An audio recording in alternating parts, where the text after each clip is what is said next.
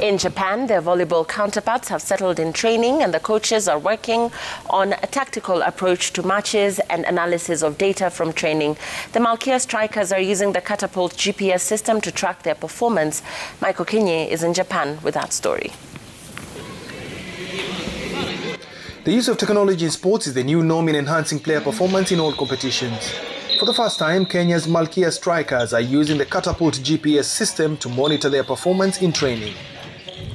The Catapult is a GPS device where each player is wearing a specific sports bra where you attach on the back this GPS device.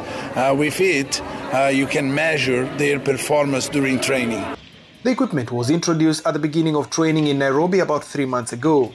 Opishe says it has helped the coaches prepare better for each training session and also avoid injuries. So each individual player for each individual position needs a specific type of training and also a specific type of exercises to avoid injuries, for example.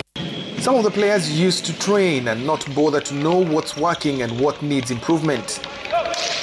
Libero Agrippina Kundu says Catapult has changed all that.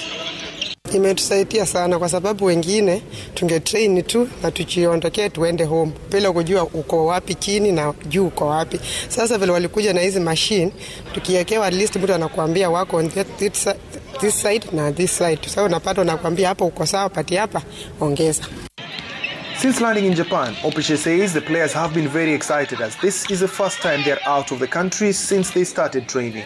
The coaches are working on shaping their mindset from excitement of being in Japan to focusing on the task ahead. The preparations is focusing on the tactical system and also on what we're going to be facing from our opponents. The Brazilian coaches were seconded to Kenya by the International Volleyball Federation. They are part of the Volleyball Empowerment Project, which aims at improving nations with potential like Kenya to break the ceiling in Olympics and beyond. Michael Kinye for Citizen TV in Tokyo, Japan.